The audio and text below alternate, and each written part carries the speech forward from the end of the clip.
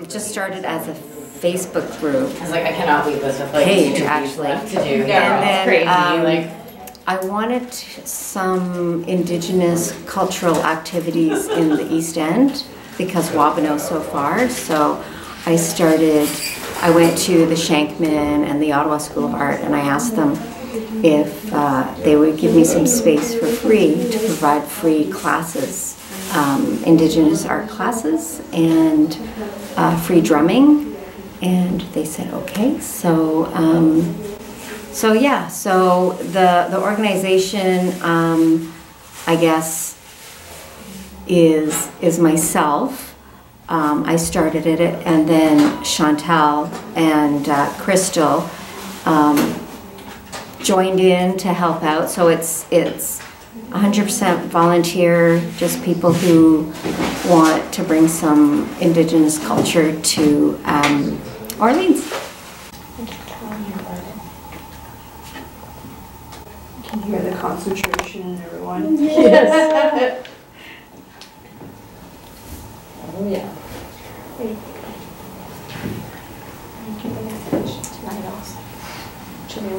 But I can also see how it could be a bit meditative after a while. Oh yes. Oh, it is. You lose time. Like If you have no patience, this is definitely something that will teach you patience.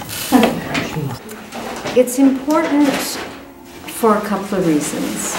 One of my goals is to reach people who in Orleans or in the East End who have Indigenous roots but are not connected with them because of colonization, and the attitudes of society has been your cultures. It's not a culture, it's a caricature, right? So that shift is changing now, and a lot of people are feeling safer to identify as Indigenous. So I wanted this to help them find a place where they could come, because I say Indigenous or non-Indigenous. So therefore they don't exactly have to identify as Indigenous, and they could still come, learn, and then it gives them a place to learn a little bit about some cultural arts and traditions. And at the same time,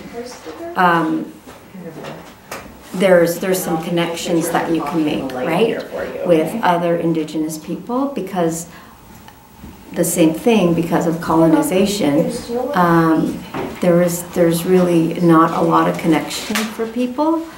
There's not like a place where you can meet up, like let's say for people who go to church and they can all congregate, or people who are in a club, like they can get together. There's really nothing like that, even for kids in school. So I wanted it for that too, but I also wanted it for non-Indigenous people who want to come and learn and connect, because when you make these human connections, that's when things change, that's when attitudes change, and and when we're beading,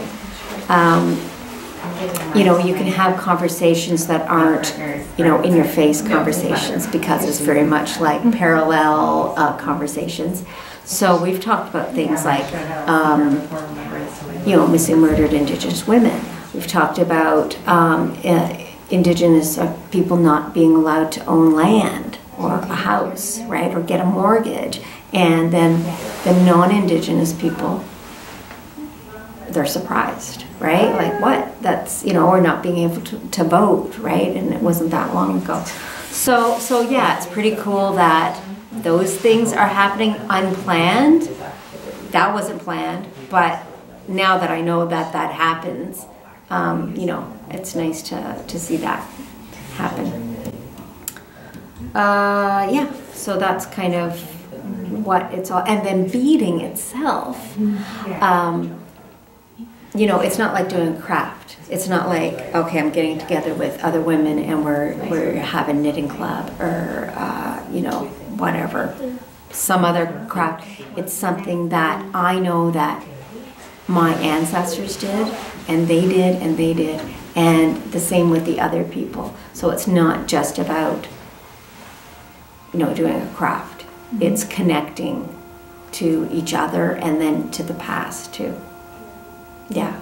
So, yeah, it's pretty cool. And then I have a friend who started drawing, I don't know, I want to say like 3 years ago. When he's at work, he'd draw and then he posted on Facebook. I think it'll be easier to It was do okay, but it that was thing not before that you great. No. But he just kept doing Yeah. it and doing it and doing it. He is amazing now. Like it's incredible. I was his work. watching like how Because it was made, no one's born, and then they all get get this draw. already first. Yeah, Or yeah. paint, or ride a bike, It's or like this side Yeah. here is So and then the- rope at the ends. it's Yeah. practice, right? It's practice. I just Yeah. took a bunch of some rope. I mean, yeah. sure, there are people who have Just more kinda like tie it natural together. abilities Yeah. at some things, And then but with tie practice, this on. Well, I read this book. people can do a lot of things. It's called like the coaching factor or something, and it talks about how there are some people who are gifted with certain things, but they've done studies to see people who aren't gifted, who it does take effort, if they practice every day. Yeah. I think it was violin, but they did it with a couple of things. One of the things was violin. And they found that the people who practiced every day actually could surpass the people who were naturally talented. My partner's twin daughters were learning piano, and one was she was kind of like a really virtuoso, really easy for her to learn, and she was going up through all of the levels really quickly. And her sister, it was like really hard. She had to practice and practice and practice and practice. And at the end of the day, when it got hard for the girl who found it easy, she quit. Right. Because she hit her plateau and she was like, this is too hard She's now. working so hard, right? That's right. And then the sister who actually had to work her way through the whole thing ended up actually staying with piano and really surpassing her sister's skills. They say it takes 10,000 hours to master a skill. Yeah. Yep. I think I spent that much on this puppy. Master.